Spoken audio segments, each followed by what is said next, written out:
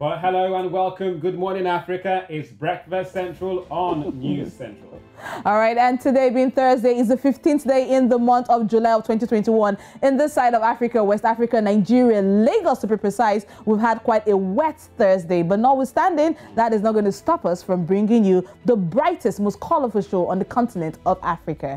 All right, good morning once again. My name is Olisa Chukuma. And I am Oluchi Inobong. Well, so much to bring to you today in the world of news, politics, entertainment, sports, and the latest, not forgetting trend wave, social media, and whatever when it comes to the continent of Africa and indeed and beyond. We'll take a quick breather, and when we come back, we'll look at the headlines and get into the show proper.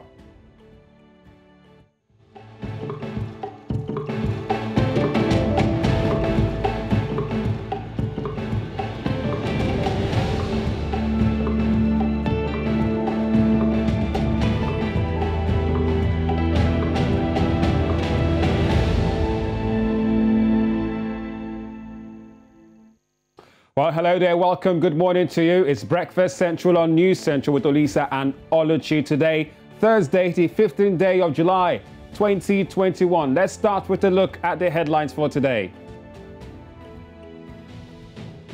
We'll start in Nigeria, where Senate set to pass Electoral Act Amendment Bill. And we will be going to Kenya, where the missing boys have been found and police has found bodies, arrest suspects. Also in Nigeria, 15 trillion naira infrastructure company to start operation in Q3 of 2021. And we will be giving you a review of the newspaper headlines for today. Plus, the trend waves all across Africa right here on Breakfast Central.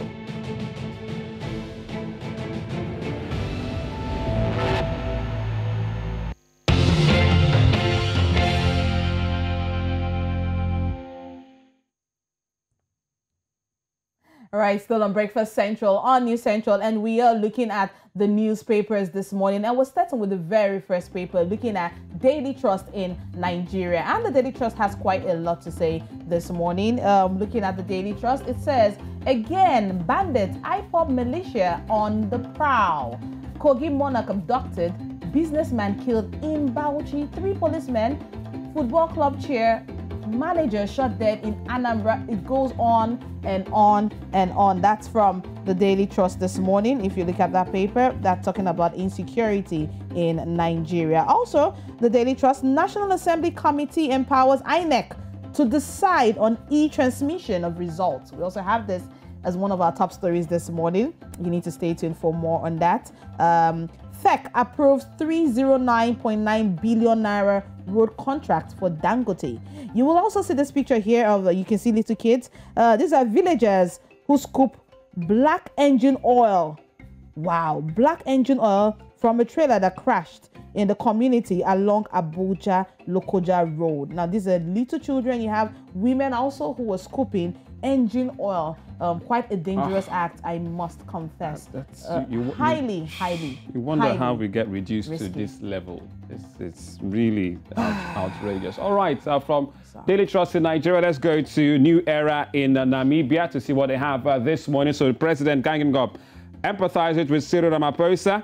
We know that there's recent protests and about 72 people reported dead since the protests and rioting and looting started a couple of days ago. Also, CEO vows to deal with stubborn staff. Find out more on the front page of the New Era in Namibia. And there's a picture of the CEO there. Why is he vowing to deal with them, and what's the quote-unquote stubborn meaning? Find out more. Also, talking about South Africa-Namibia relations, as South African Foreign Minister visits the country, there's lots of empathizing for Ramaphosa. Also, Kajavivi jab may have saved my life. Find out more also on the front page of the New Era in Namibia. Now we move to South Africa. We're looking at the Sowetan papers this morning.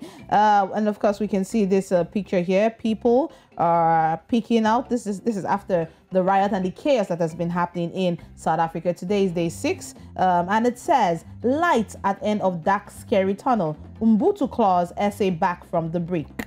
Residents club together to clean up mess left behind by rioters, while others continue to guard the last malls and businesses standing. Door-to-door raids and civilian roadblocks to recover looted goods. You have this on the pages 2, 3, and 4 from the Sowetan newspaper this morning. And page 2, Zulu King calls for peace and calm. You have all of this from the Sowetan paper this morning. All right, there'll be more on that later, the protests and rioting and looting in South Africa. But let's go straight back to Nigeria with the Punch this morning. And all about debt servicing rises, and it says gulped 72% of the federal government revenue. It says debt servicing to revenue ratio jumped up from 54.66% in 2019 to about 72% in 2020. And the likes of Professor Pati Tomi also quoted that says ratio high because of indiscipline. We may lose infrastructure to creditors, he says.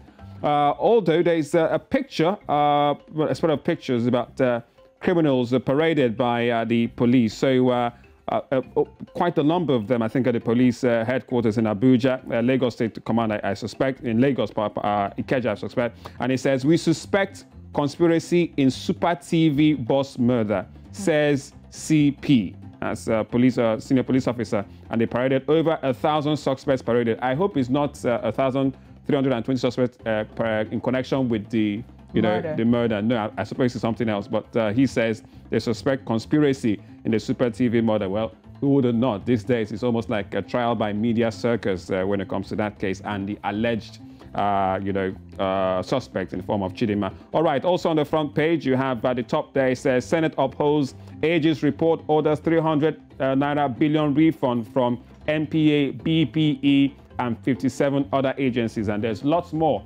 all around the front page of the Punch newspaper for today, 15th July, Thursday, 2021. And listen, in the papers, we have something about Unilag, because we know the University of Lagos has been shut down amidst the level 4 coronavirus that has happened just yesterday. This information just broke out yesterday, where all the students in the school were asked to vacate the premises, and the school premises is on lockdown as we speak. But of course, you will get more stories on that as we go on the program later today. That's it on the newspaper review this morning. It's still the 15th day in the month of July 2021, but it's now time for our top stories.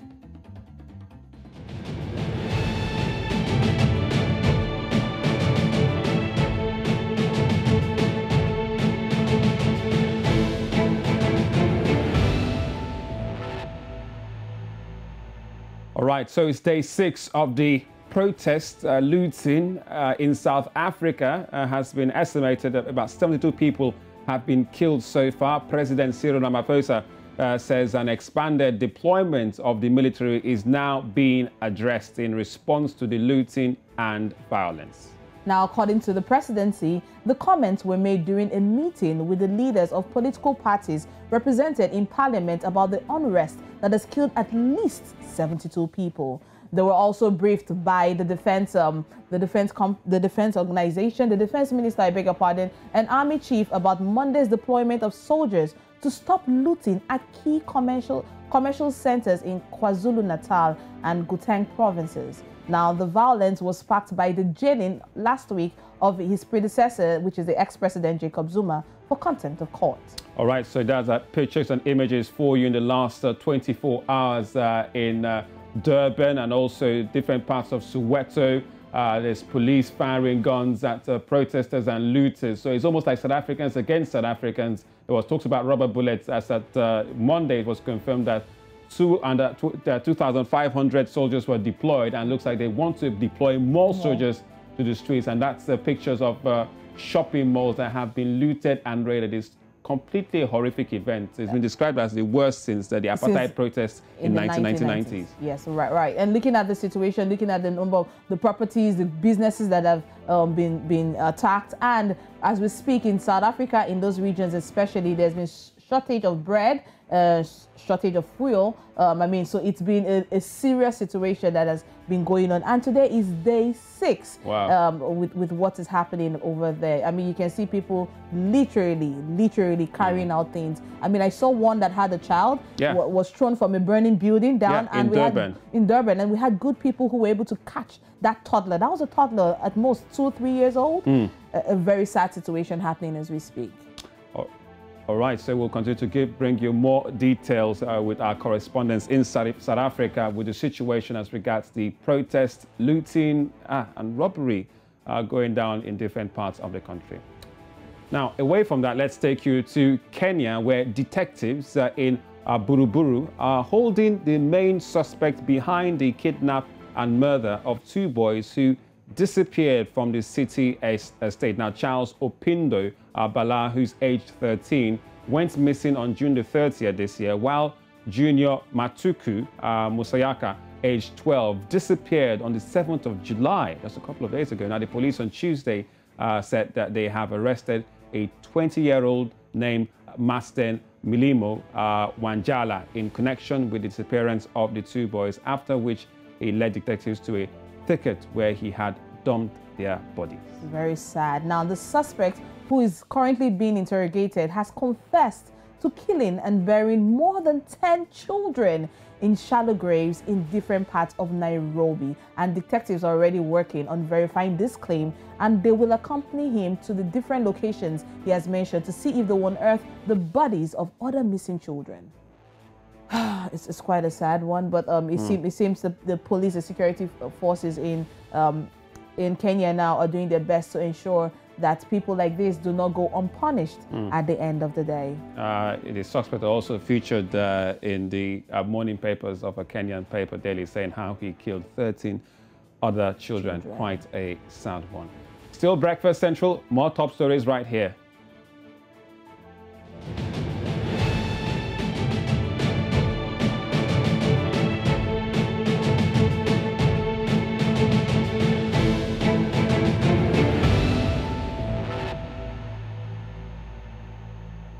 This time we're coming to Nigeria, West Africa. The Senate has passed the National Electoral Offences Commission bill, which, if assented by the President Muhammadu Buhari, will be charged with investigating electoral offences and prosecuting electoral offenders. Now, the bill, which comes up for the 3rd reading during Tuesday's plenary session, will ensure that when established, the National Electoral Offences Commission shall have the powers to appoint and maintain investigators, prosecutors, and experts to prosecute electoral offenders. And when it comes to electoral offenders, there's only one thing that comes to my mind, Oluchi.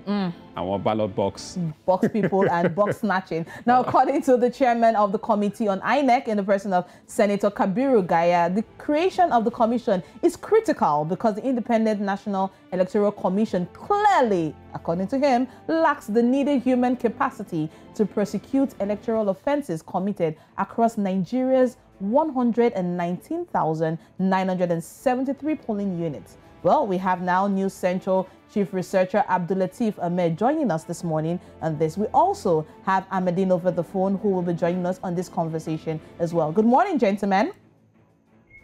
Good morning, Oluchi. Good morning, Oluka. Morning, Ahmadine. Good to have you live from the nation's capital, Abuja. Ahmadine, we have seen the controversy surrounding this bill and the delay in amending the Electoral Act as promised in the first quarter of the year, which you pointed out sometime in this program. Now, it's coming late, and what Nigerians expected to see in the bill to achieve is nowhere to be found. Now, what's at play here this time, in your opinion? Okay, first of all, this is a 6-year victory for the Independent National Electoral Commission, INEC. Remember that since 2015, INEC had been pushing for an Electoral Offences Commission.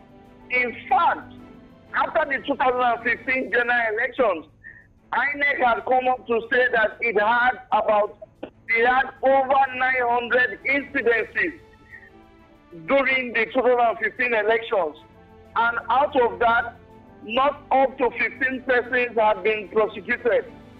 Nigerians watched in awe of the videos circulating on social media of the violence that rocked the 2015 elections.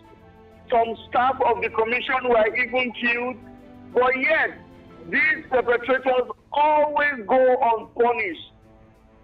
So the fact that the National Assembly, after 6 years, has finally been able to come up with a document that, just like you said, if assented by the President, will ensure that those manipulates who unleash violence on innocent electorates will go unpunished. then it's a big, big, big win for the country. Right. Ahmadine, now looking at the situation of things, especially when it concerns this electoral bill, this is not the first time. I mean, during the tenure of the late President Yar'Adua, this was brought up. I mean, it was even looked into during the tenure of former President Goodluck Jonathan. It was also brought up with terms and conditions that it will be processed and it will be put into action within 48 hours. And now we're bringing it during the tenure of President Muhammadu Buhari. We understand that the bill has been laid once again before the 9th Assembly, and the passage is expected to happen today as we speak. Tell us, what do you think? How will today even play out? The last question again, how? Well, how do you think it will all play out now with this, the Electoral Offences Act? Well, I think that's what I'll call it. You know, to a large extent, politicians have frustrated the process. Members of the National Assembly had refused to even look at when it was muted to in the past. From 2015, INEC started a campaign that did not even yield fruit till the 2019 general elections. Now that the has finally been able to look at INEC's recommendations and have come up with a big definitely not all politicians will be happy because many of them are those who benefit from the violence perpetrated during elections. But at least for those who have lost loved ones during elections, for those who have relatives who have been maimed, it should be a victory for them. So whatever it is, it has been placed before the Senate. Whatever it is, it has been placed the Senate, and it is hoped that by today it will be a thing of the past. All right, we'll continue to monitor the situations there, Ahmadine. Away from that, we understand that you're not in Abuja, but actually in Kano, where for the commissioning of the railway there. Tell us what's going on. Now, the Kano-Kaduna rail line is part of the Kano-Lagos rail line from the Haji Johnson train station is expected to terminate in Kano. It's been a project that has been part of the rail reform plan. What happened was that the federal government has been constructing the rail in segments. The Lagos-Ibadan is already completed. The Abuja-Kaduna is already completed. Now the next phase is to ensure that the train moves from Kaduna to Kano. So today will be the flag of construction. It is hoped after the flag off ceremony today that construction can commence. Right, Ahmadine, we'll want to ask, and a lot of people are begging for this answer in terms of the security. How secure will the railway system be moving from Kano to other parts of Nigeria? Are there any plans by the government or even the state government to ensure that people can feel safe traveling by rail? Rail is one of the most secure means of transport. Remember that it's very, very difficult to have a moving train. That's why the federal government is investing on rail transportation, saying that it can increase passenger users and goods. Actually, the profit in building rails is not really that transport. Though to a large extent, it relieves passengers. Passengers can, to a larger extent, have a sign of guarantee that they are not afraid of any accident on the road during the trip. Remember that just Lagos-Ibadan that started almost how many weeks ago, the federal government is already saying that as of this year, they had about 42,000 passengers. That is a system that is not even operating at 50% of its capacity. The last time there were only 2 trips between Lagos and Ibadan, morning and trips. So by the time the federal government increases it to about 6 or 8, then you are going to be talking about 200,000 passengers in just 2 months. And the rail was designed to be able to ferry 8 million passengers per year. So if you put passenger price at one side as goods, you are now going to see certain effects where it will tremendously reduce cost of things in the market, because it will be much, much cheaper. It will be a guarantee of safety, and then it will reduce the pressure on Nigerian roads. All right, thank you very much, Ahmadine Uyi, our Abuja correspondent and Buru Chief, but now live in Kano to witness that commissioning of the rail line there. Stay safe, Ahmadine, and we'll love to see pictures when you get back to base. Thank you, Mr. Buru Chief. All right. Interesting. Really interesting. And we're looking at Kano, Kaduna. Now, let's not forget, Kaduna has been in the forefront in a lot of insecurity situation in the country. And that's why people are quite curious as to know the things or the what we put in place to ensure that goods, people's lives, properties, or goods, as it were, are safe at the end of, and they get to their destination. Yeah, it is quite safe. You don't want to start, alluding or thinking about perhaps, this band is trying to attack, railway installations. That will be there. We don't want that. We don't pray for that at all. But we'll continue to follow that one and perhaps get to see Ahmadine on a train ride. Right, more top stories right here on Breakfast Central.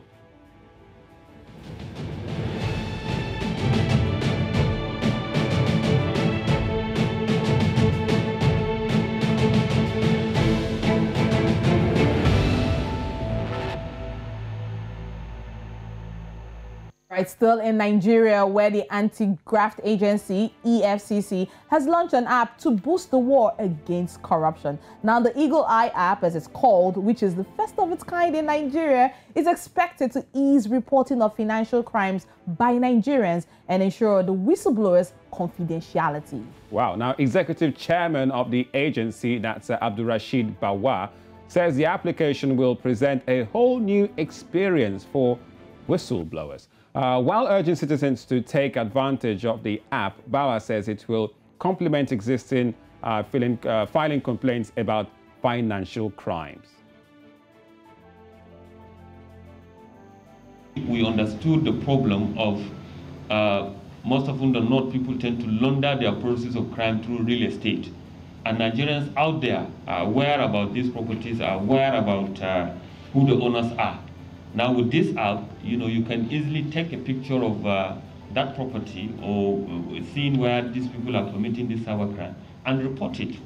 That is one of the advantages that we have in here, without necessarily writing it. And again, generally on financial crimes, we are not everywhere, and we don't intend to be everywhere. We have 14 zonal offices as at today and the headquarters. If we did not even reduce the number, we don't have the intention of having more additional offices. So because we are not everywhere, we are not in every local government, we are not in every state of the federation. So people out there can easily, write, complain and send to us. All right, that was the executive chairman of EFCC, and he was talking about the Eagle Eye app. It's a welcome development, if you ask me, Olisa, and it's a long time coming. We've been expecting something like this, as against going in person to report or to lay certain complaints about what you see. And just as I said, the whistleblowers' confidentiality is very important. So it looks like the EFCC are encouraging whistleblowing now in Nigeria. EFCC has been quite in the forefront of the corruption fight a couple of years, not just for the Obasanjo administration, the late Yar'Adua, and also Goodluck administration. It's not been long since he got the job, Abdurrashid Bawa. They talked about him being quite a young chap. Young chap to say, and also having experience with security agencies. So that was him speaking. We can take you through perhaps the process. I want to believe that the app is both on Play Store and iOS. But let's take you through the process, or perhaps if you've gotten it. So corruption destroys the core values of Nigeria. So that's the front page, I think, of the Eagle Eye. Woo! Quite a way.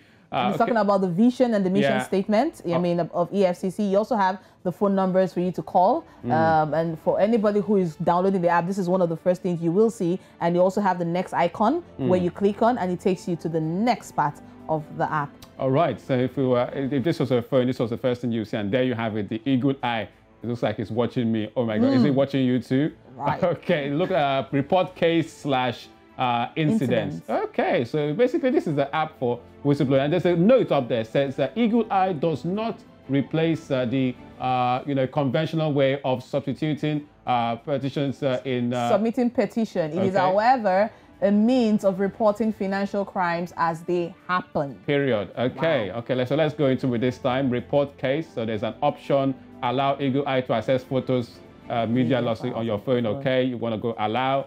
And once you allow it, I think it gives you details. You can scroll down. There's a place to put a picture, location of details. The state. It also shows you the state wherever you're finding your complaint from, your address. I mean, the informant's details, which is optional. If you want to put it, you can put your full name, your phone number, and also you can you can give a description of the report. Basically, you have a place where you can describe it, and once you're done filling all of that information, you click on the submit button. And it takes you... I'm really curious. Full name, phone number, address, informant address. But it's optional. I mean, you can see that it's clearly... Are you sure? Is it clearly optional? Yeah, it is optional. I mean, informant details. I don't think you might be allowed to submit if you don't fill in your informant address. Oh, now that's what... It is optional. Okay. I mean... And it tells you here to please select at least one image. So you need to upload an image. And we're looking at the reviews. All right. Oh, the reviews. We have quite a number of reviews. One of them says, this is my maker, Aremo. This is great. God bless this idea and the team that put this together. Now Nigeria can be rid of corrupt criminals at the social class, be it politician or whoever. Now it appears Nigeria is getting more serious about this fight against corruption without fear or favor. But my concern is some of the real corrupt but powerful elements and cabals may be untouchable. Well, there's always a very big concern in this country called Nigeria. Anyways, kudos to you guys at EFCC. Tim Bauer, I hail your good work. And there's another comment there from Hussein Ekanem who goes, want to fight corruption in Nigeria? Check out top security agencies. However, starts with defense. Oh, so throwing shade there. And the likes of Yakubu Jonathan also reviewing. So that's a bit of a review on the Play Store for people downloading the app and checking out what is there. So the EFCC are going digital. So with your smartphone, smart device, you can download the Eagle Eye app. And this is not an advertisement for them. This is it's like, okay, we also have to do because but you know, I'm also looking forward to when our electoral process will also be digital. I mean, when we don't have to carry ballot boxes and we hear ballot boxes are being snatched, because that's one of the reasons why we have this electoral bill amendment, because it is supposed to make it easier, more transparent and more accountable for all Nigerians come 2023. Are we there yet? Yeah, and it goes for not just for public but also for private enterprises. So which means even within private organizations, people can report cases, suspected cases. And I think there's an option for you to allow for pictures and photos and documents. So you have to evidence. Evidence-based reportage and not just whistleblowing for whistleblowing's sake. Nigeria is interesting, especially when it comes to EFCC matters. Yeah, it never ends. But of course, this is a good one for Nigeria. Well, we're still on Breakfast Central on News Central. Coming up next on the program.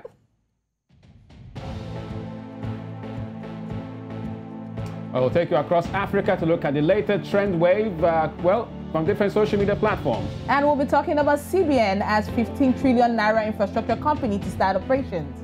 And what programs to watch much later on this station. News.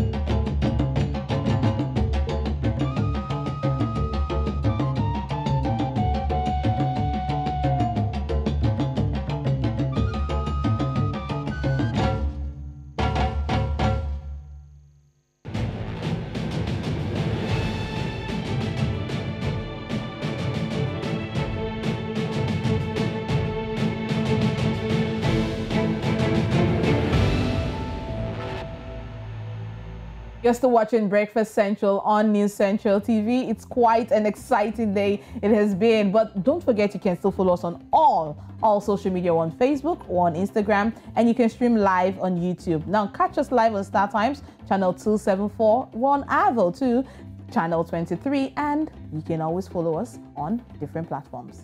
All right, different platforms, including the one that has been clipped, literally. The bird cannot tweet. Right, let's talk about some business this time. And we're still in Nigeria. Now, the governor of the country's central bank, as Godwin Emefiele himself, has revealed that 15 trillion naira infrastructure corporation of Nigeria, that's Infraco PLC, will commence full operation by the third quarter of 2021. Now, this is as the federal government has approved the selection of 4 asset managers for the infrastructural funds. Now, Emefiele made this disclosure at the investors webinar organized by the Bureau of Public Enterprises. Now, in conjunction with the Nigerian Exchange Group and the Nigerian Investment Promotion Commission. Now, what does this all imply for the average Nigerian? We have Business Desk Editor Naz Agbalaya. Naz, good morning to you. Welcome to the program. Before we go into the latest revelations by CBN Governor himself, Godwin Emefiele, we just took a story about CBN, EFCC, apologies, and their new whistleblower app. I really wonder how this will really play out in terms of private businesses and corruption. Good morning, guys. Well, it's a wonderful innovation which the EFCC has brought into play. To your question, it's a good thing for business because now you know that if someone defrauds you, you don't need to go physically to lodge a complaint. You can do it remotely on your phone or on your desktop. It's a good thing. It will bring more confidence from foreign investors that yes, you can. Nigeria is becoming saner by the day. Now, back to the main issue of the day about the infrastructure front. Yes, 15 trillion naira is being sought. Well, as it is now, did someone just whistle? Yes, it's a lot of money. You can repeat, once you repeat the figure, I whistle. 15 trillion. 15 trillion. Well, it is a lot, but truly, we do need this. Over the past couple of years, Nigeria has been doing lots of borrowing because we don't have adequate infrastructure. Now, earlier on, Amadi reported about a new rail project happening in the Northwest. Now, this will cost money. Now, we do know that the Abuja-Kaduna one has been done, the Lagos-Ibadan has been done. We need to connect the whole nation called Nigeria, not just by rail, but even by road transport. And these things cost money. Now, this is just a part of it. Now, across Lagos now, you do know that there are fiber optic cables being laid. Now, this would boost internet connectivity. A good thing which we need. Earlier on the show, Oluchi mentioned something about Nigeria being able to vote remotely. Or do you need to go to a ballot box and thumb printing, all that stuff. Now, this can only be done if we have adequate infrastructure. That is wonderful internet. You do know how the internet is across sub-Saharan Africa right now. Now, the best services are in the East, I'll say Kenya and South Africa, because they have fiber optic cable infrastructure. Now, with this, you have wonderful service. Now, this is one of the reasons why the CBN and all its partners, NGX, Nigerian Investment Promotion Commission, are coming together with the 4 companies that they have brought to raise this capital. With this, Nigeria will be able to, say, improve our infrastructural deficit. Well, of course, in the next couple of years, we'll have a Nigeria of our dreams. Right, Naz. Now, looking at this money, this is not 2 kobo, it's not 10,000 naira, this is trillions. I think we've left the million and the billions. We're now on the level of trillions. Who do we have to hold responsible in terms of accountability on how these funds will be effectively utilized? The 4 asset managers that, been selected by the federal government. Yes.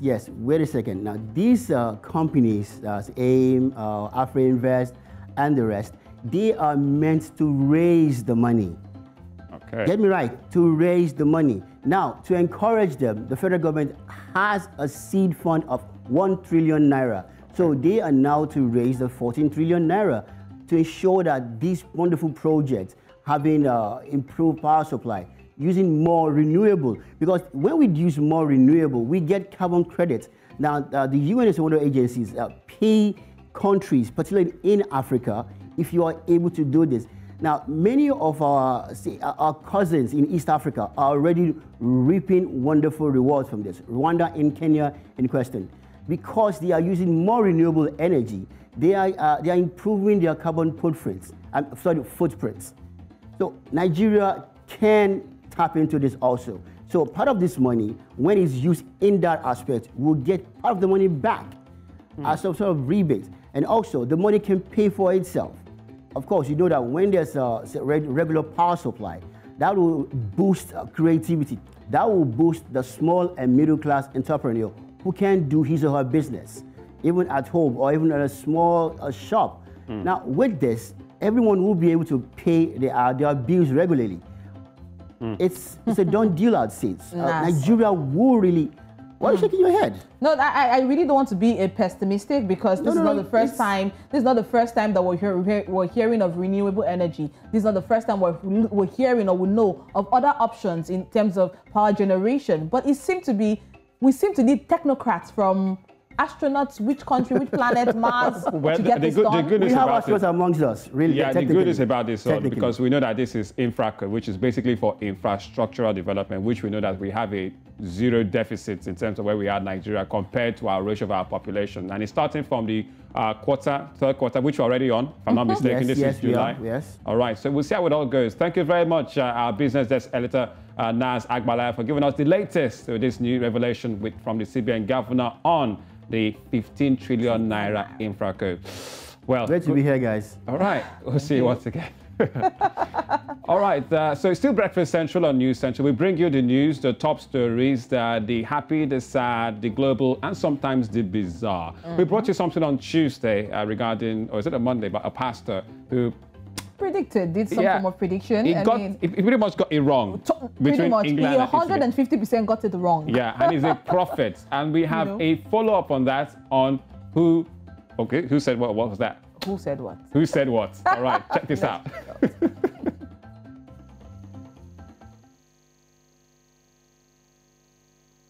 Today, England will beat Italy. England never fought match. I'll say it again. That is the work of a prophet. You keep saying what God is saying.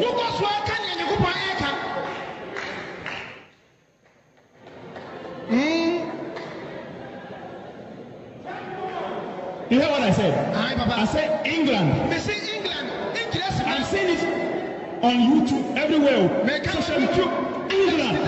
England will win the cup.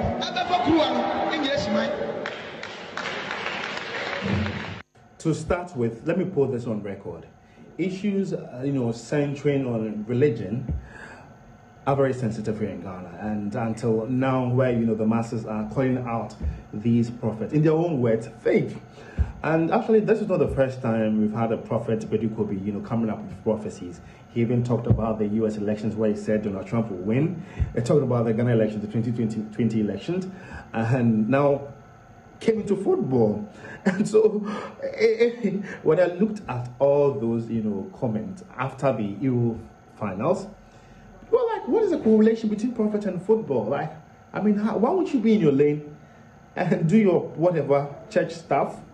And why are you now into football, And so right after the Euro finals, you could see social media, he was trending actually.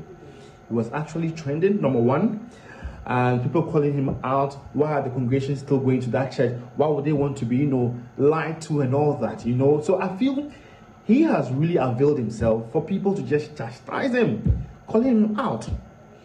And I even saw a comment that, they really tabulated all the fake prophecies he made, and some that really come into fusion at all. So but what really Ghanaians really want is that these prophets should detach themselves from God. Yes, God can reveal to you another, but they also feel somehow, their sentiment. If God really revealed to you, like the way you were so confident in the video, because there's evidence to it. He was so confident about it. God says this and that. So what that means now is God is lying. And that is what Ghanaians... All right, so that's the Ghanaian journalist George Kwanin giving us the latest updates on our dear prophet Kobe, who clearly got that prediction between Italy and England wrong. Oh, you forgot to add that he got other predictions prior to that one. That of Donald Trump, even his country, the elections that happened in 2020. He keeps coming back, saying more things with his full chest, and he gets congregation. Yeah, he keeps following after back-to-back untrue prophecies. So why, I really want to wonder why, he had to go that far to predict it. It's a Sunday service or whatever service. They've got so much to talk about in terms of salvation, religion, but it took like full almost 2 minutes and said, I'm saying it all over YouTube right now. Mark it as a prophet. England will win the cup, and look at the backlash it's caused. Oh, well, I mean, when it comes to things like this, we will always get them on Breakfast Central. But conversations do not just end on dailies and television alone. In fact, these days, most conversations get the most heat on the social media space. Now, let's find out what's trending across the African continent with Amal.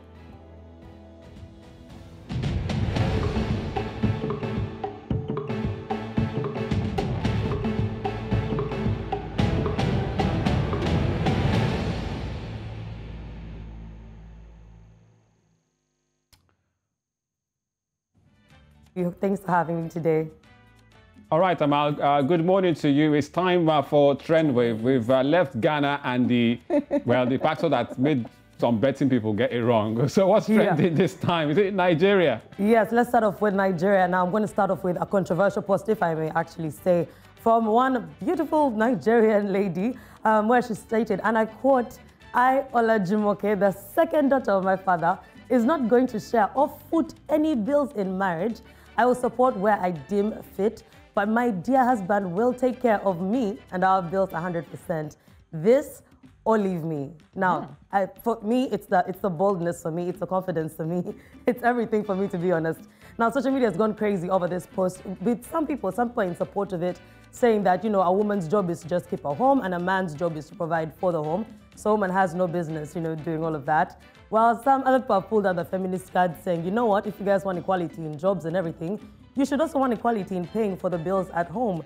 And the rest, just like me, who are not really yet married, can't really comment.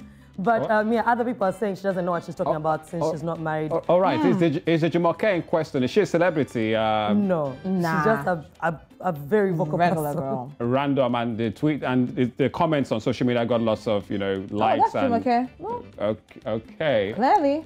She's still single. Okay, so this is the lady in question. Oh my God. Okay, so notes to all the eligibles out there. Now, Olajumoke has made it clear that I will support as she deems fit. That's what she's saying. But my dear husband will take care of me and my bills 100%. This or leave me. And there's a picture with that. Yeah. So. Olisana, I need to ask you this question. Wow.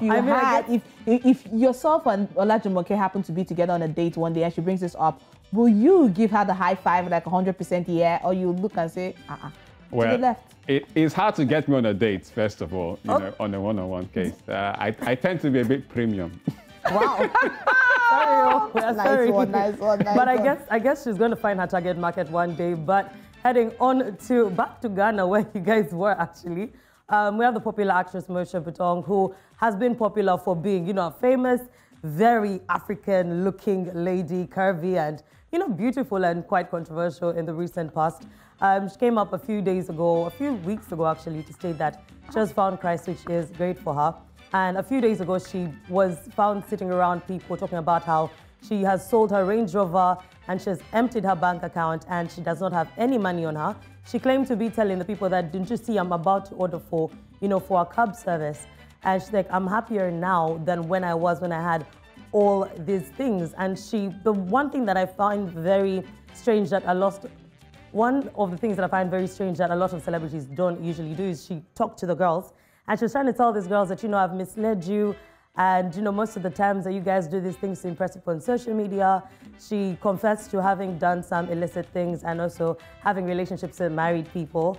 And, she said that some of these people, you end up with these people and they take more from you, something about your grace and all of that. So she was really talking to the ladies and just talking about how happy she is with basically nothing right now. And I think it's very strange, but I can only honestly wish her the best going forward. Okay. It's not easy. It's not easy at all.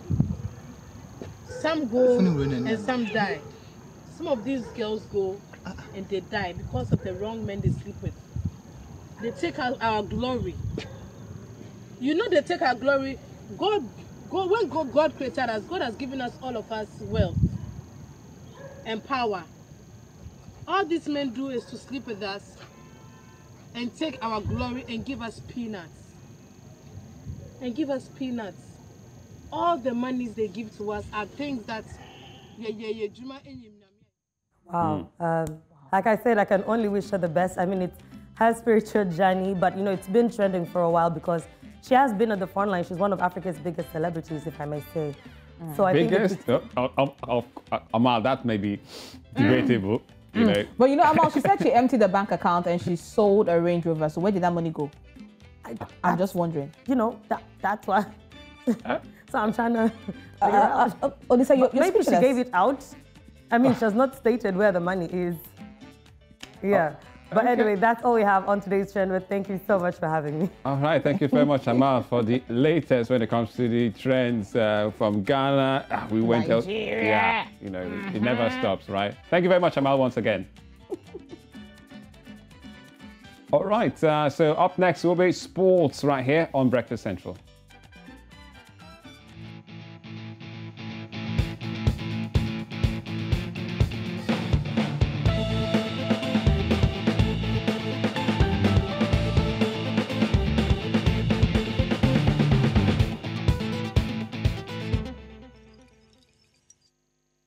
Okay, away from the trend waves, let's go straight to sports. Good news for South Africa's rugby team, the Springboks. But I'm not sure whether they want to call them the Springboks because they talked about South Africa A yesterday. They defeated that team there, the British and Irish Lions, 17-13. We had tries from Subun Kosi and Lukwanyo Am, and they gave the hosts a 14-point lead after a very powerful, good first half. So that's rugby for you. And don't forget, South Africa are the champions after winning the World Cup in 2019. They've not really played matches, and this game was really hampered by lots of positive COVID-19 tests in the camp, and they were not without captain Siya Kolisi, who is still isolating due to coronavirus. In fact, the camp was so depleted that the South African director of sport, the rugby, and their coach, Rassie Erasmus, was the water boy to this team.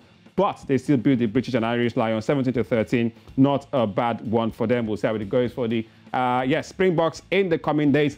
Away from the world of rugby, so South Africa is still doing well in rugby. Let's talk about transfers now. Now, remember Italy, they won the cup, and their goalkeeper, that's Gianluigi Donnarumma, he's moved from AC Milan to PSG. So there you have it. Gianluigi Donnarumma is now a PSG goalkeeper just days after leading Italy to Euro 2020 final. He's 22 years of age, can you imagine? So he started playing at a young age. In fact, he's had 33 international caps for Italy at the age of 22. So this guy is going to be there for a long time. But he's now joined PSG. Not a bad one for him since joining AC Milan and made over 251 appearances from the age of 16.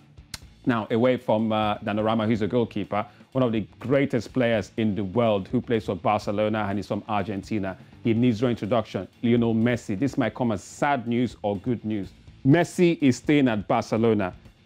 You know, it's surprising, right? After all the legal back and forth, are you staying, are you going? He just won the Copa America last week at Argentina. So we heard he spent a 5-year contract with Barcelona, which means at the age of 34, Messi will get half of his salary to stay at Barcelona. We're asking why. He could have walked away on the free and gotten double times that at another club. So you have to say, perhaps the questions will go to this man, Lionel Messi, to say his future. So he's staying at Barcelona. He will be there for the next 5 years. And away from that, let's go straight to some basketball news now. Milwaukee Bucks were led by the Nigerian Greek. Yes, Antetokounmpo, that dunk was a heavy one for them. They've beaten the likes of the Phoenix Suns 109 to 103 to now tie 2-2 in the NBA Finals. That man, Chris Middleton, made 40 points for the Milwaukee Bucks, which means Game 5 will be on Saturday in the home ground of Phoenix. So congratulations to Chris Middleton for really partnering at Antetokounmpo as they beat that team, and it's now 2-2 in that one. So there you have it. There will be lots to come later in the world of sports.